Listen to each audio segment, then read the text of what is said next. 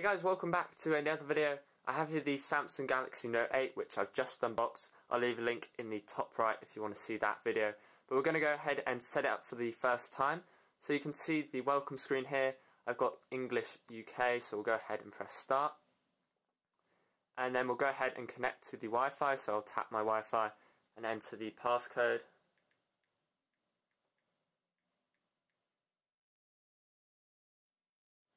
And then it should go ahead and connect.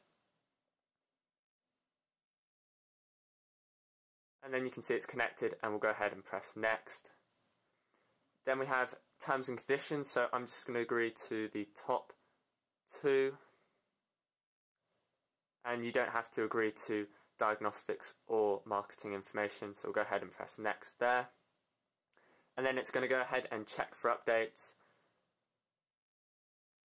And then you can either sign into Google or skip, so I'm going to skip for now. And then you can see all the things that Google will offer you. Obviously I'd recommend going ahead and signing in if you're going to download apps and use the phone. And then you can go ahead and enter a name, so we'll just enter Jack. And then hit next. And then you have options of setting up the facial recognition, the fingerprint scanner, the iris scanner, PIN, pattern or password, or nothing at all.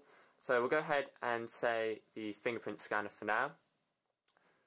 So hit next, and then it's going to say you need to use a secure screen lock as well, so PIN. So we'll go ahead and enter that, and not to require when the device needs powering on. We'll just do 111, continue. And then it's going to show you need to place your finger on the excessively high placed fingerprint scanner. You can go ahead and place it on there.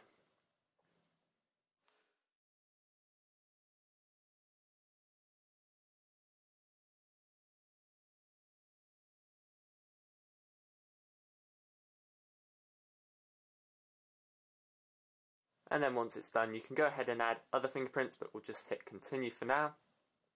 And then you can choose what you want to show on the display when it's locked, so you can either have nothing show or you can have your notifications show, but we'll leave it on at the top there and leave these off. And then it's asking you to just say that your phone is secure. And then you've got Google services, so Google location to help apps, we'll leave that on. Improve location accuracy by using Wi-Fi, I'll leave that on as well. I'm going to turn this off, sending data to Google, and then hit next.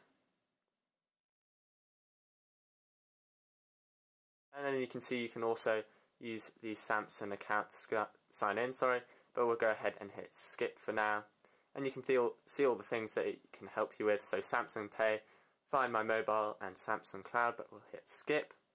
And again, you can transfer content from your old phone either by using the cloud, or if you have an iPhone or another Android phone, you can use the cable provided.